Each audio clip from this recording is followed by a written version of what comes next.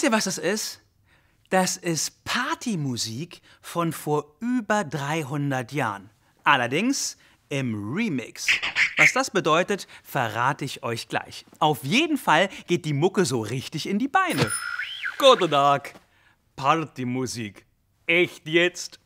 Kuckuck, kuckuck, kuckuck. Ja, ich erklär's ja gleich. Also, das, was wir gerade hören, ist der dritte Satz aus der Holberg-Suite von Edvard Grieg. Und dieser dritte Satz ist eine Musik, die macht so richtig Lust zum Tanzen und Hüpfen. Man nennt das Stück Gavotte. Ihr wisst ja, wenn hier so ein Begriff eingeblendet ist, dann müsst ihr euch den unbedingt merken. Denn dann habt ihr gleich im Quiz richtig gute Karten. Eine Gavotte ist ein Tanz, und zwar aus dem Zeitalter des Barock. Das ist die Zeit von ungefähr 1650 bis 1750. Damals trugen die Leute solche Perücken. Schick, ne?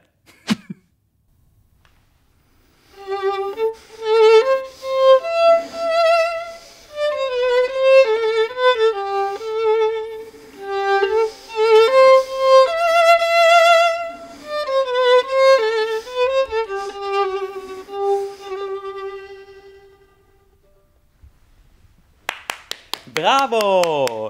Schaut mal, ich habe uns einen Gast eingeladen. Vielleicht kennt ihr ihn schon, wenn ihr den Stream vom hr-Sinfonieorchester angeschaut habt. Das ist Florin, du bist der Konzertmeister. Vielen Dank, dass ich hier sein darf. Ja, gerne. Sag mal, Florin, was ist denn eigentlich ein Konzertmeister? Ein Konzertmeister ist wie ein Anführer. Das Orchester braucht einen Anführer, aber diese Führung teilt er sich mit der Dirigentin, in unserem Fall jetzt, in unserem Konzert. Und ich würde sagen, wir bilden eine führende Kraft, aber ich, in meiner Rolle bin ich sozusagen die Brücke zwischen dem Dirigent und das Orchester. Okay, jetzt hören wir uns ja gerade die Gavotte an von Edvard Grieg. Diese Musik, die ist so ganz so ein Freudentanz, so fröhlich, hüpfend. Was hat er denn gemacht, damit diese Musik so klingt? Ja, am besten beschreibe ich erstmal nochmal, indem ich nochmal die erste Phrase, die so schön ist, vorspiele.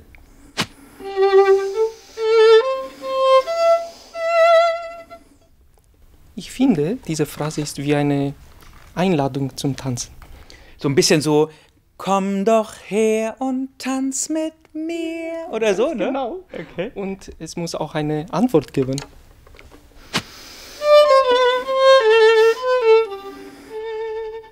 Ein bisschen schüchtern, ne? Und dann, wie geht's weiter? Ja, dann kommt nochmal die Frage, weil die Antwort nicht so ganz klar war.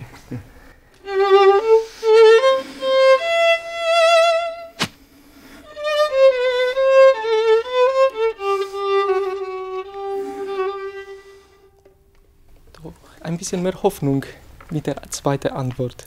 Also meinst du, die tanzen am Ende zusammen oder nicht? Ich hoffe doch. Ich finde es total spannend, ne? Wenn du mir so erzählst, wie du dir das vorstellst, dass eben da in der Musik praktisch ja, wie so ein Gespräch zwischen zwei Personen stattfindet. Das merkt man auch, dass du sowas denkst, wenn du spielst. Wenn ihr noch mehr von Florin und der Geige erfahren wollt, dann klickt doch mal auf den Link hier unten zum Young Person's Guide to the Frankfurt Radio Symphony. Da erfahrt ihr noch mehr über ihn. Vielen Dank, dass du heute hier warst, ja? Vielen herzlichen Dank für die Einladung.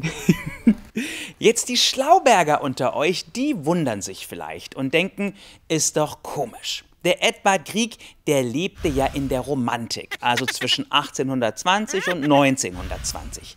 Aber die Gavotte, den Tanz, den er komponiert hat, die ist ja viel älter. Wie kommt er dazu? Das soll er uns jetzt mal selber erklären. Hoppla! Moment. Was haben wir denn da? Ein Brief von der Stadt Bergen. Meiner Heimatstadt. Die Stadt Bergen will den 200. Geburtstag von Ludwig Holberg feiern. Ludwig Holberg ist einer der berühmtesten Dichter bei uns in Norwegen gewesen. Was für uns Deutsche Goethe und Schiller sind, ist für die Norweger Ludwig Holberg. Er war ein Dichter und Denker des Barock. Er ist sowas wie ein Superstar in Norwegen und wird heiß geliebt und verehrt. Was komponiere ich da? Ich habe eine Idee. Ich komponiere ein Perückenstück. Ich schreibe eine Musik, die ein bisschen so klingt wie aus Holbergs Zeit, wie aus dem Barock.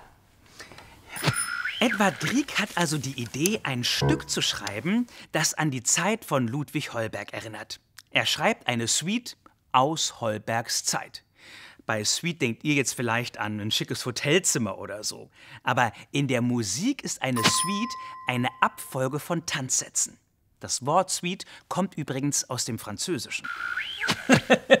Jetzt weiß ich auch, was du mit Remix meinst. Ja, man nimmt einfach etwas Altes und macht etwas Neues daraus.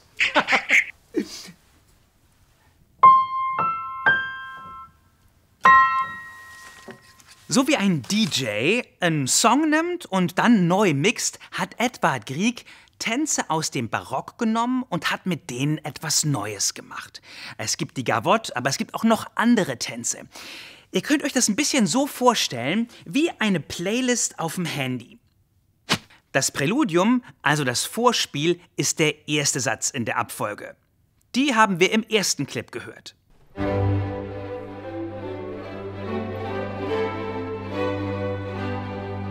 Darauf folgt der zweite Satz, ein langsamer Tanz, die sogenannte Sarabande.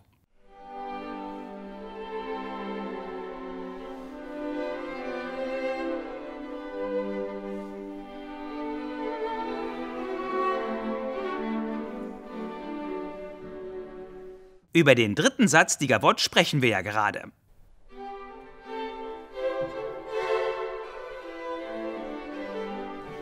Auf sie folgt das R, also der vierte Satz.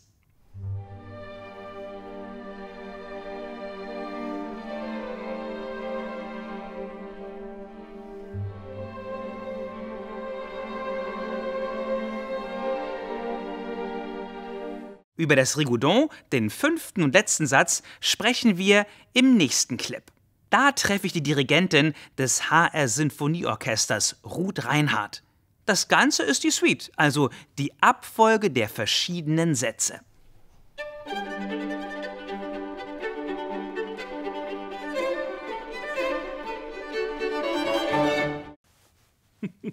Ach, Juri, du redest und redest. Lass uns doch lieber etwas Fantasievolles machen. Zum Beispiel tanzen. Ups, tanzen. Eine sehr gute Idee. Wir können ja eine Gavotte tanzen. Das ist ein Freudentanz mit ganz vielen Hopsern und Sprüngen. So. Seid ihr bereit? Dann passt mal auf. Als erstes breiten wir die Arme elegant aus. Dann Hopser auf der Stelle, Schritt nach vorn. Hopser auf der Stelle, Schritt zurück. Hopser auf der Stelle, einmal drehen. Gar nicht so kompliziert, oder? Also, Herr Grieg, ich habe das Gefühl, Sie nehmen das Ganze nicht so richtig ernst. Wundert mich nicht, dass Ihre Lehrer Probleme mit Ihnen hatten. Wir tanzen jetzt mit dem hr-Sinfonieorchester die Gavotte. Und die Tanzschritte, die werden euch im Bild eingeblendet. Seid ihr bereit? Los geht's!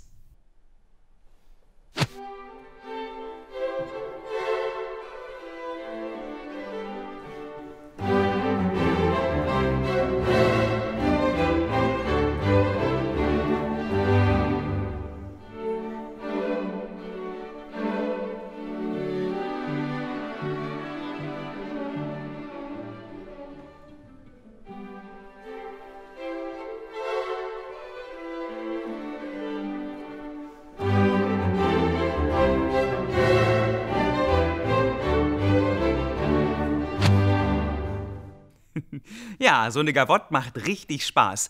Die solltet ihr euch unbedingt mal komplett mit dem hr-Sinfonieorchester angucken und anhören. Aber vorher spielen wir unser Quiz. Wir kommen zur allerersten Frage. Ich will von euch wissen, wie heißt die Zeit, in der der berühmte norwegische Dichter und Denker Ludwig Holberg lebte, der unserer Suite den Namen gab? War das A, der Barock, B, der Gehrock oder vielleicht C, der Geißbock?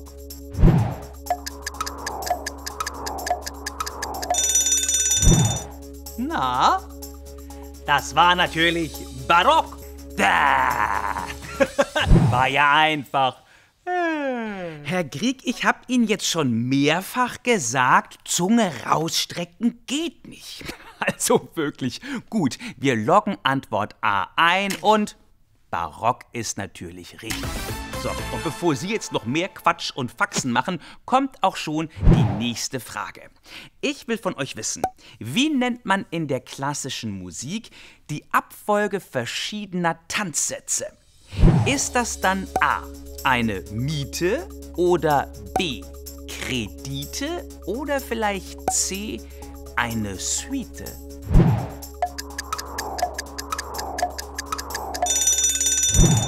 Das ist natürlich eine Suite. Alles andere ist Schiete. Psst, Herr Grieg, sowas sagt man doch nicht. Also ich kann mir gut vorstellen, welche Probleme Ihre Lehrer mit Ihnen hatten.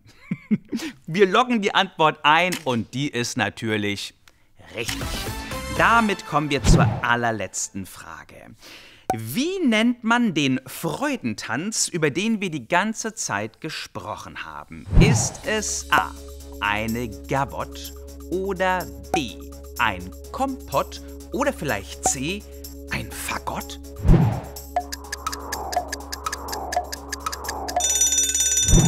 Das war natürlich eine Gavotte.